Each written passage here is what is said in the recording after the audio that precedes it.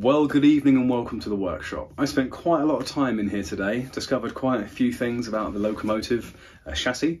Unfortunately, all of that video was on a camera which I had borrowed, which wasn't actually compatible with my computer, so that's all been lost. I'm going to have to catch you up verbally, so I do apologise. So, as a first pass at this, I've got my machinist square in here, and if I bring it up hard here, you can see there is air there. If I move it to the other side, it's now hard up against that slot. And there's air on this side. What that means is the chassis is pulled around like in that direction. Right, the two frames are bolted together in the two corners. And it looks like they're pretty much identical, at least as it refers to these holes here and these holes here.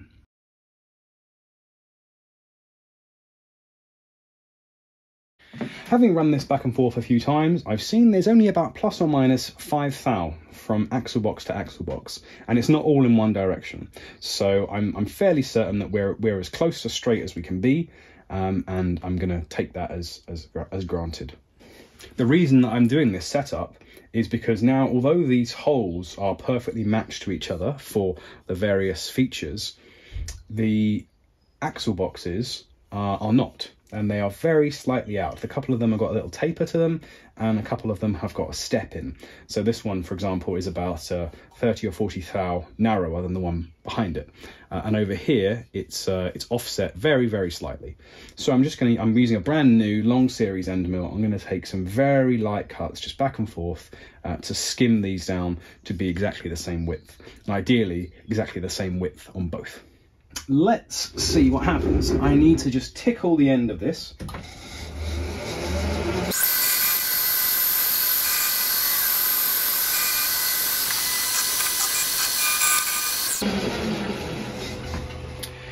I'm going to do that quite a few more times to come down here until I can get these surfaces perfectly flat and coplanar with each other. Lots of spring passes, so I'm not going to let you suffer through all of that. I'll time lapse you through that. These slots actually are about 20 thou undersized in their current state, so now we're machining them, and actually we're going to end up about 20 thou over to just get everything nice and square. Okay, so that seems to have cut off more at the bottom than the top, but given that we know that the top surface here is within 5 thou or so of being flat relative to the spindle, I think we can say that these are probably slotted at an angle rather than that I've done something hilariously wrong. I really like the surface there, that's really nice. I'm going to repeat that on this face and then over in the axle boxes over here. It's just going to be the same operation. I'm going to be touching off and then getting it down so they're both flat and parallel with each other, and then just go down bit by bit. So, well, I said I'd include the mistakes, and yeah, literally finished both sides. They're within 2 thou of each other in thickness in this slot, and when I was just surfacing the bottom of this, the corner of the end mill caught this, twisted the whole vertical head around, grabbed further into this and just jammed the whole thing. So very, very frustrating. I've used a file to tidy up these slots. As you can see, we had a few chatter marks there.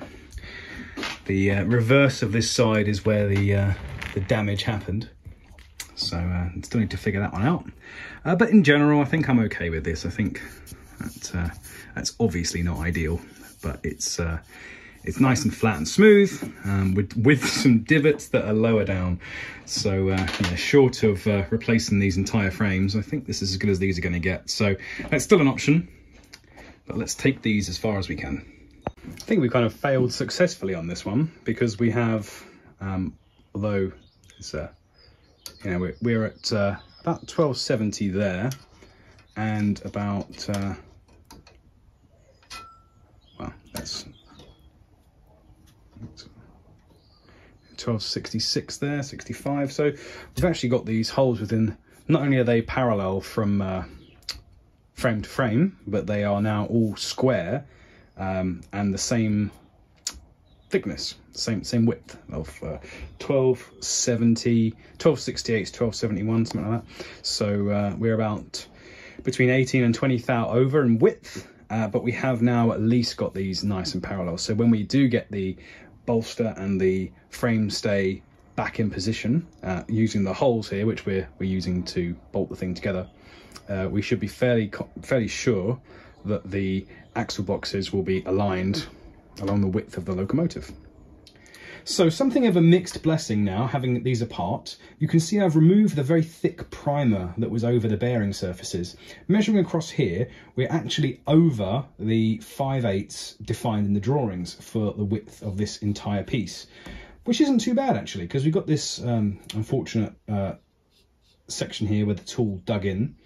And so everything, all of these faces need to be machined down by between, you know, across the same plane obviously, but in this case I think this is about 10 thou off here, about 20 thou off here, and so on with the other frame as well. So we do have to set this up on the mill and get this surfaced, but what it does mean is that we can be guaranteed that these are all going to be the same thickness. And so the slots in the axle boxes, which are going to fit inside, like so, all those slots will be exactly the same too. So a bit of a silver lining to that cloud. Rest in peace, my perfectly trammed in vice. It's time for you to go.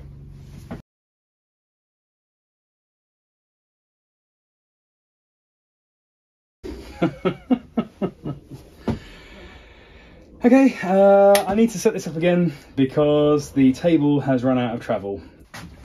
Right, a few days have gone past and you can see now we have the chassis side clamped down on top of some 1, 2, 3 blocks, and that's given me the required height to be able to face off the top of these. I've got the milling cutter down at the correct height, which should result in an overall thickness of about 610 thou, so about 15 thou under spec. But I'm pretty sure that will allow me to clean up all the faces and get them nice and flat and parallel. So let's get started.